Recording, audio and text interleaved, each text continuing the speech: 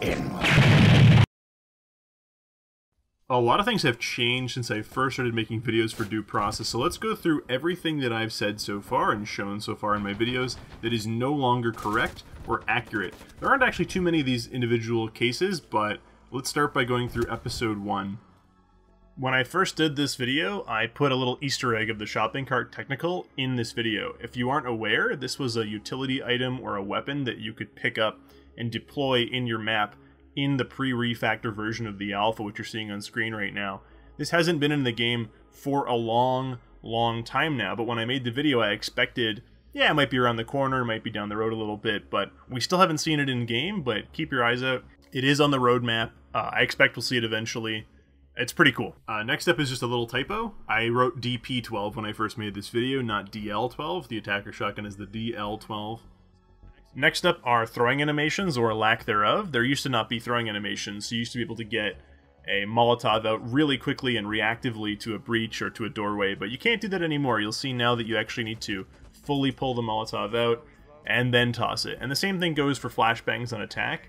But for defenders who need to react with a Molotov to breaches, this seems like a little bit of a nerf. So there's a lot of discussion about how Molotovs need to get buffed or reworked to better accommodate this change. But you'll notice from these older videos that we use Molotovs a little bit more aggressively and more confidently. Can't quite do that anymore. Next up is a simple one. I say that you need to rack your weapon. You no longer need to rack it manually. Racking is an automatic procedure now in the game, but that doesn't mean that this isn't important. You still need to make sure that your guns are racked. This game has a 2-state reload, so keep your eye on that. This next clip is about flashbangs and being immune to them. I still tell new players that they are immune to flashbangs on attack because it's a good thing to tell people. But in reality, right now, you are not fully immune to them. You can still get a little bit concussed. You can get a little bit flashed by them, but it's so minuscule that you shouldn't play with that in mind. I don't talk about or use jump shots a whole lot, but these two clips are pretty good examples of why jump shots don't exist in the game anymore. There's not really a place for them in a game like this. They were a little bit too overpowered. This next clip is the old LS-45. It used to have a laser in Bracefire. I think it should come back. I really like the aesthetic of having the laser on this gun, and I think it could be balanced. Here you can see the old Saber Scope, which used to be green. It still has night vision, but it's in full color. In this next bit I call Factory Warehouse. While it is kind of a warehouse, the official name is Factory, and that's more prominent in the game itself now. The next clip is all about wallbangs, and while wallbangs are still definitely a huge part of the game, this clip explains that you can use the sound of a wallbang hit to try and track players behind the wall. Actually, that is removed from the game. You can't do that anymore. But in this specific clip, we're looking at wallbangs on the tarp. That still does in fact work. There are some surfaces that don't count as walls. Tarps are one of them. This next one is of the Killhouse Vault. Simply put, the vault art was changed quite a bit, and some of the gameplay changed a little bit, but the same core game mode, if you will, is still in the game. On the next one, we're looking at drawing barbed wire locations on the map and using the drawing tools to communicate. These are a lot different now because you now have the puck system, and you've got a tray of utility that you can click and drag or use the hotkeys to place on the map. So I would highly recommend that people utilize that tray and not draw their stuff on the map. It's a lot more accurate. It's simpler, it's faster, and if you are a new player, start getting used to using those because they are the main way that you will coordinate and avoid bringing too much utility or too little in around.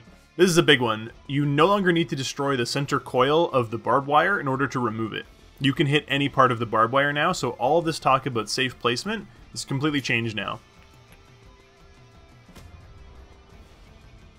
Roof smokes are gone. They're not in the game anymore. They haven't been for a long time, but exterior smokes still work, so while you can't put a smoke on the rooftop, it isn't the right shape anymore to go through it. You can still do exterior smokes. You can still throw them at the corners, on the exterior near like a bar or a green door or something, and it will cover a good chunk of the enemy's sightline, so it's still pretty useful. So this section of the video talks about there being 3 tile sets, but the key difference obviously is that there are now 4 tile sets, with the 4th being Killdome USA. And while my videos don't talk about Killdome USA, that is the 4th tile set, so shoot me a comment if you'd like a video covering Killdome. The next one's simple. It's just a small error in this weapon penetration chart. Please don't reference this. There is an updated chart in the description. It's in a spreadsheet that a few other players and I work on. The only difference here in this one is that the Black Tar and the Ingmar are actually in the medium penetration category. However, I promise you that when this video came out, it was accurate. It was just only accurate for about a week. This one is about Clubhouse, which was a permutation of the Kill House tile set, and it never made it past some initial testing. Although a lot of us thought it was pretty cool and could use some tweaking and maybe end up in the game, it didn't. So you can ignore all these comments about Clubhouse, but if you want to read more about it, I'll link the blog post in the description that talked about Clubhouse.